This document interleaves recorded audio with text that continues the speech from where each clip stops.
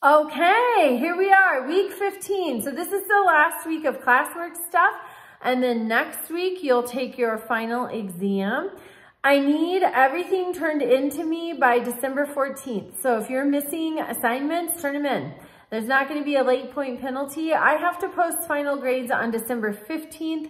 And if you get everything in by the 14th, it gives me time to grade it.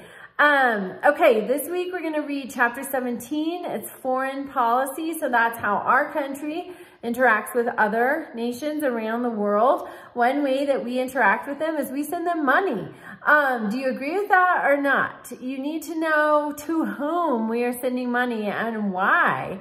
And if you don't agree with it, you need to be contacting your Congress people. And foreign policy also very much affects us here at home. So things like Truman, President Truman, he was the president at the very end of World War II and after. He had a policy of containment of communism. That policy drug us into the Korean War.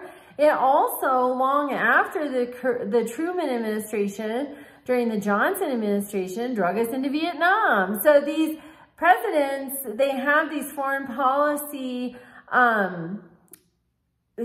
doctrines that can linger for decades. You need to know what they are. You need to know how they're affecting you, and you need to be thinking about how they affect you in the future. If you take anything away from this class, I hope it is that you understand your government is yours, and you need to be paying attention. You need to stay informed. You need reputable news sources on really both sides of issues. You know, it's that saying, there's her side, his side, and the truth is in the middle. A lot of times that's the case. And so you need both sides of issues represented in the news that you consume so that you can decide what you think the truth is and how you feel about it, how it's affecting you. Also, I hope you take away, contact your representatives. You elect them. They depend on re-election, especially the representatives in the House of Representatives and the Senate every 6 years, but especially those representatives that are up every 2 years. Be contacting them. Be active. Be active locally. Be active at the state level.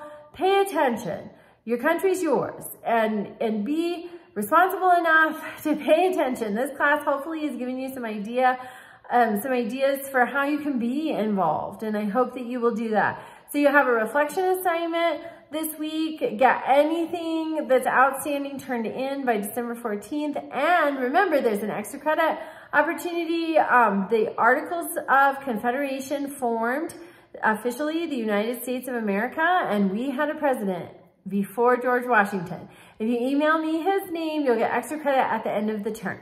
All right, I'm wishing you all a great final push. The final exam will be next week, and reach out to me if you have questions. All right, thank you. Bye.